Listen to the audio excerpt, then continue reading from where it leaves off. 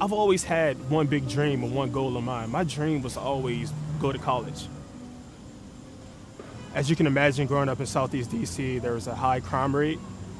So there's a lot of drugs, there's a lot of dealing going around, there's a lot of killing going around. Personally, it's a scary thing. I mean, anytime you hear a footstep, look behind you, look to the side of you, you're always alert. I was actually robbed twice going to Winston. But then once it starts to happen again, and it actually starts to become a norm.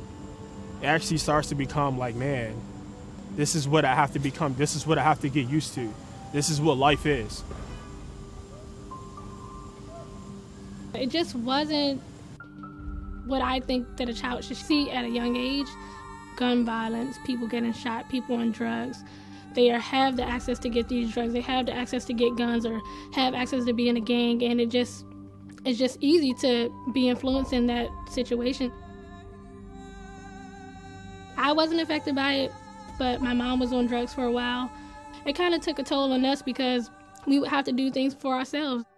As a kid, I kind of felt that I'm being a mother at an early age, and I wasn't put here to do this, but I didn't want to see us struggle, so I made sure that we had everything we needed.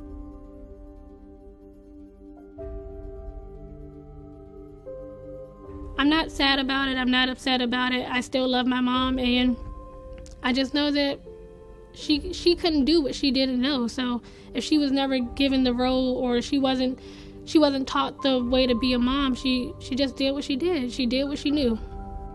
I was just in a point where I just didn't want to go to school. I would say I'm going to school, but I never go.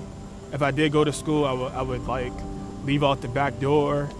And I was outside at the age of 13 to 2, 3 in the morning, hanging out with the older guys, just kind of seeing what they do outside, just kind of hanging out with them, going to other neighborhoods, kind of looking for people to start fights with, just kind of like just walking the streets, just looking for something bad to do. That was our entertainment. And personally, I didn't have anyone that told me, hey, you need to be in the house.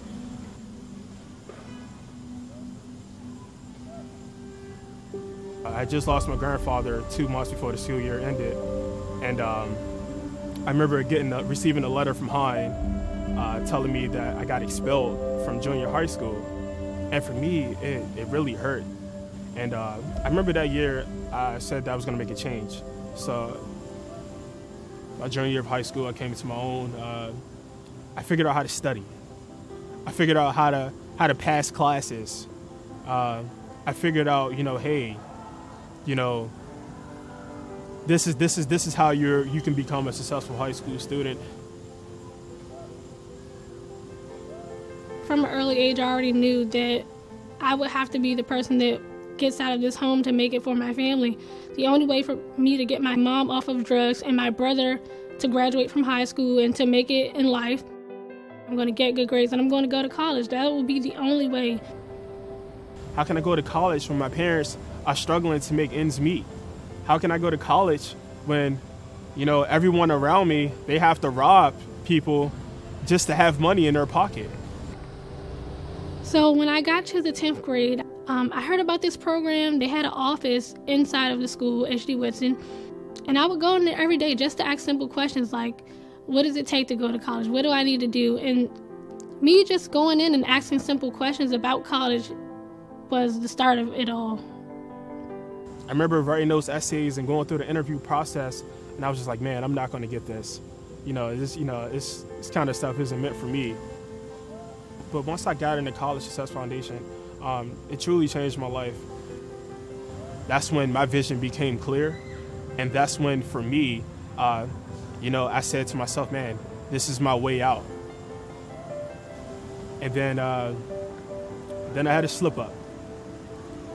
Senior year of high school, I remember one of my buddies came to me one day. He was like, man, I got the guidance counselor's passcode. You can change your grades. I got rejected from my first school, and I remember saying to myself, like, man, there's no way I'm going to get accepted with my GPA being where it is. I got expelled, of course. I remember going back to the College Success Foundation. I just kind of asked myself, like, man, how do I explain this to them? You know, how do I get past this? And they made me come into the office every day instead of staying home, doing nothing, and being on the streets. They helped me get back into school. They just gave me something to believe in. It gave me a second chance in life. And to me, I wanted to prove them that they were right for giving me this opportunity. I mean, it was just an unbelievable feeling. They want everyone to be successful. And man, I was just very lucky to have them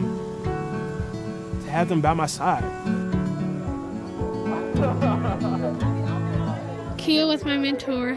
She was helpful in my entire journey. She's really like a mother figure. In the time that I've been in the foundation, it has changed my life tremendously. The foundation is not just a scholarship. The foundation is a family. The foundation is everything you need it to be all in one. It's just one place where you can go, and they love on us and they nurture us and they teach us the way to be. And even though we don't have it at home, we always will have that in our minds, like they're always with us.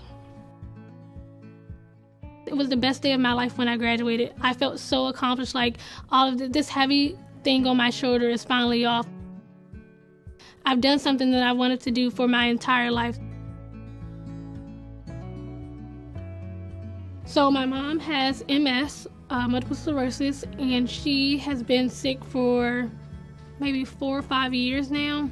So I decided to come back to Ward 7 to make sure she's okay and that she's taking her medicine or she's eating or that the bills are being paid. And I thought it was a good idea to come back home and be able to help her do those things because I want to build a relationship with my mom. It might not have been the best in the past, but I can make it better now.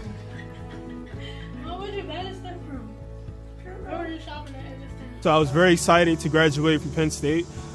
I remember when I walked across the stage, and I remember when I saw Miss B, I was just very happy because she believed in me. And that was my goal. They gave me that second opportunity, and I wanted to take that opportunity and run with it. And I felt like when I walked across the stage and got that degree, the world was lifted, and I just honestly felt very happy and successful to be where I was at. I graduated with a corporate communication degree. I also have a couple certificates. I have a history certificate and also a business certificate. The company I work for is called New Day USA. We give back mortgage loans to veterans. But now coming back and actually helping students and working as a young adult, I am proof that students from Ward 7 and 8 are doing things. They are giving back to their community. They are trying to make things better. I think the College Success Foundation does an amazing job of pulling in kids from Ward 7 and 8 and mentoring them, treating them like they're their own. They do so much for us that I can't even imagine what it would be like if we didn't have this program. The College Success Foundation will always be a part of me. They gave me a sense of love. They gave me a sense of care. Whenever I needed a mentor, I needed someone to talk to, whenever I needed financial help, they gave me something to believe in. Thank you.